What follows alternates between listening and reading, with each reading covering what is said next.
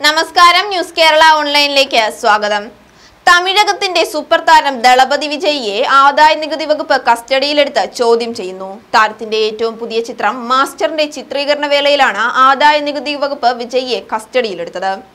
നെയ്വേലിയിലാണ് ചിത്രീകരണം നടന്നത്.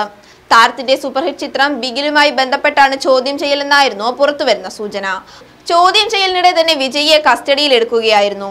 കൂടുതൽ വിവരങ്ങളൊന്നും തന്നെ പുറത്തു വന്നിട്ടില്ല.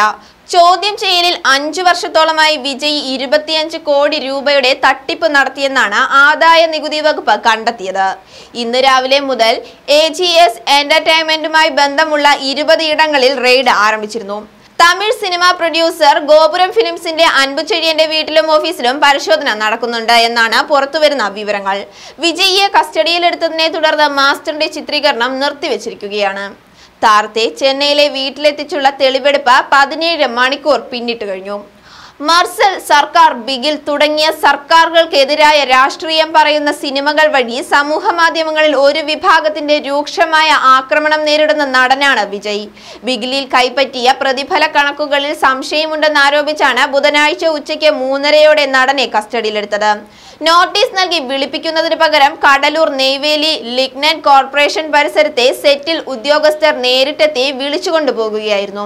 നടനെതിരെ കേസിലെന്നും നിർമ്മാതാക്കളുമായി ബന്ധപ്പെട്ടവരെയാണ് ചോദ്യം ചെയ്യുന്നതെന്നും അന്വേഷണ ഉദ്യോഗസ്ഥർ വിശദീകരിക്കുന്നു.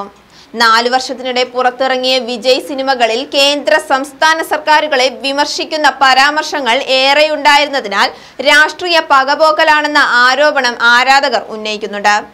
പല സിനിമകളുടെയും റിലീസ് കോടതി കയറുകയും ചില സംഭാഷണങ്ങൾ നീക്കുകയും ചെയ്തിരുന്നു. നോട്ട് നിരോധനം, GST, തമിഴ്നാട്ടിലെ സൗജന്യ പദ്ധതികൾ, ഫ്ലെക്സ് തലയിൽ വീണ് യുവതി മരിച്ച സംഭവം ഉൾപ്പെടെയുള്ളവ സിനിമയിൽ പരാമർശിച്ചിട്ടുണ്ട്. ഇതിനെതിരെ BJPയും DMKയും രംഗത്തെത്തിയിരുന്നു. 2 വർഷം മുൻപും ആദായ നികുതി വകുപ്പ് വിജയിയുടെ വീട്ടിൽ റെയ്ഡ് നടത്തിയിരുന്നു.